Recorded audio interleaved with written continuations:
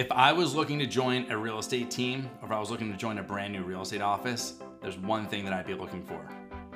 Joe Oz, Oz Group, eXp Realty. So if I was looking to join a real estate team, if I was looking to join a brand new real estate office, whether I was new or anything like that, or if I was within my first 12 months of having a real estate license and I was just looking to make a move, there's one thing that I would definitely be looking for. It would be a non-negotiable for me. And what that looks like is validation, right?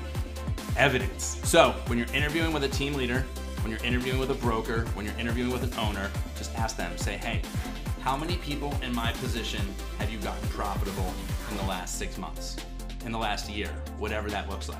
So for instance, in our organization, we're getting agents profitable, deals under contract within the first 30 days, 60 days, 90 days.